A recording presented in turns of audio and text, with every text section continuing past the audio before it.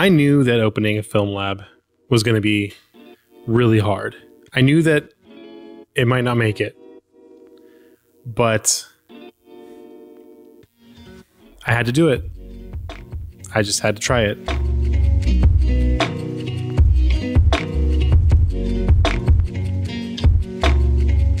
I sent an email out to all of my existing customers a couple days ago, letting them all know what was happening. And this video is to let the rest of you know what's going on here at the photo department lab. And what's happening is I'm closing the doors permanently. I've been pondering this for the last month, really seriously, for a lot of reasons. And there are a lot of very good reasons to close the lab. But none of those reasons are because this lab is unsuccessful. Quite the contrary, I've had great success. Ever since opening the lab while it was still in my home in March, I've had such a huge outpouring of support and excitement from the community here in Milwaukee and from outside of the state, all across the country.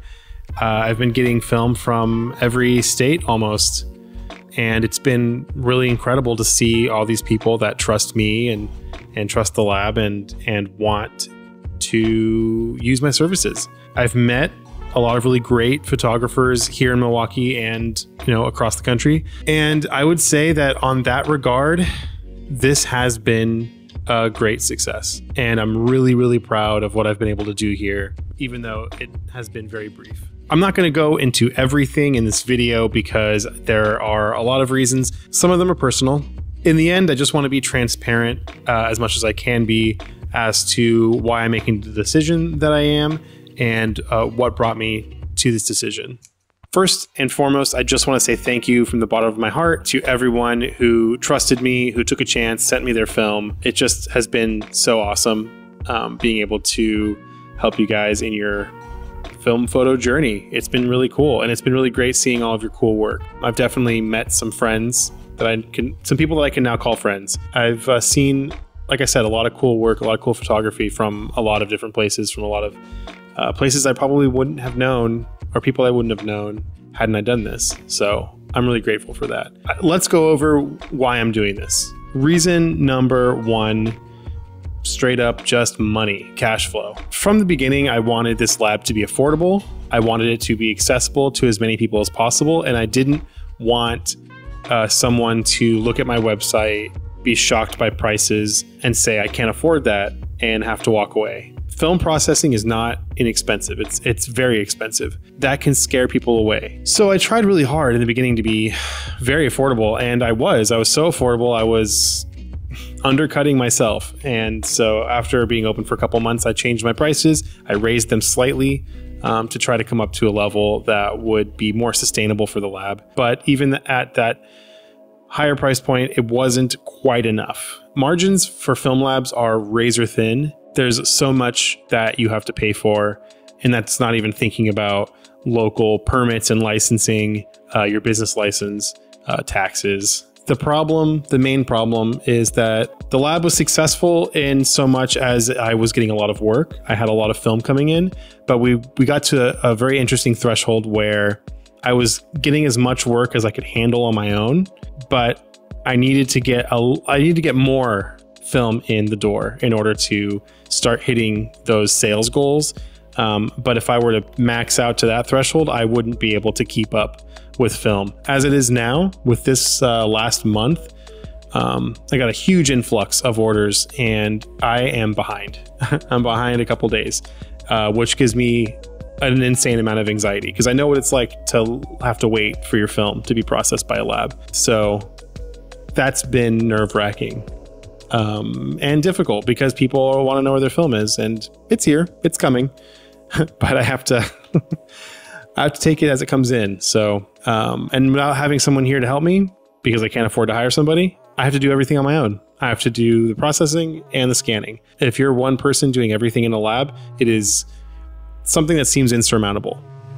And at times it felt like it was. And that's all because of money. If I was able to have the money to buy a processor that would speed up my C41 processing, or something like a Noritsu scanner or a Frontier that would just make scanning that quick, those problems wouldn't have been as big. Unfortunately, I didn't have any capital going into this. I had zero capital, zero investors, no business partner. So the cash flow was always going to be a problem from the get-go. I thought I could get over it. I thought after, getting a certain amount of orders, that'd be good. But the hard, cold reality of math is that at some point something was going to give. And unfortunately, it was me. The second problem is time. Like I said, it takes a lot of time to do all these processes and to get the film in and out. But I've been spending about 16 hours a day in this lab every day with no breaks, figuring this out. And normally that's not an issue. I don't mind working extra long hours if I have a goal in mind, if I have things to do. But the fact of the matter is I have people to depend on me. And I've been falling down in those responsibilities. I've been letting responsibilities pile up or letting things slide that I shouldn't because I've been too focused on this business. That has taken my focus away from important things I've been missing out on, which has been really tough, actually, in my personal life. So just on that, that was enough to kind of make me want to throw in the towel initially anyway. And then the third problem is I'm not a businessman, and I really hate the business side of things. Like I was talking about, the taxes, purchasing things, having things in stock, keeping track of sales and orders and customer service stuff and marketing and SEO and the website. It's a lot. It takes a lot of time just to do those things. And I had to do some semblance of that every day while I'm trying to scan and process film. So doing this on your own, I don't recommend it. If you want to start a film lab, either keep it really, really small or make sure you have other people that want to do it with you and that you have a bunch of money, because holy. And I never wanted to be a businessman.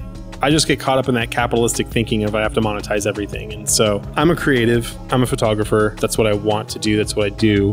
That's what I'm the most comfortable doing.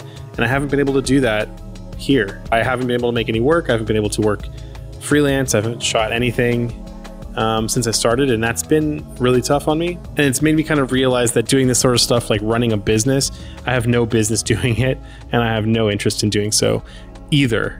The people that are good at it, I salute you. That is commendable, and it's very interesting to have people around that are really good at that stuff. I think that's fascinating, but I can't care about that side of things because I just don't. It doesn't bring me any joy. It doesn't bring my life any enrichment. It just makes me tired. And so I want to leave that part up to people who are good at it, and I want to accept that I'm not good at it. And that if I want to be good at something, it's going to be abstract and creative. It's not going to be on the business side of things, because Jesus, I had a rough time with that. Still do. That's really kind of it. I did this because I wanted to provide the community here with another option, with resources, so that people could come just to downtown Milwaukee, get their film processed, maybe pick up some rolls of film, and then not have to drive out, 20 minutes to the next closest lab or send their film out somewhere far. And I was very ambitious in doing this, and I think that ambition bit me in the ass a little bit, but I don't regret it. I think this was a really great learning experience. I'm glad that I did it because my intentions were good. There's a lot of heart behind this project. I was really excited to be a resource for the community in a different way. Failure is absolutely necessary in life to teach you lessons and to pave the way for better things in your life that will be successes. And so I don't take this failure lightly, but I am grateful for it because I dared to kind of go and put myself out on the line and do something a little stupid and do something a little bit risky in order to kind of have a better life, do something worthwhile, help people, contribute in a way that was meaningful.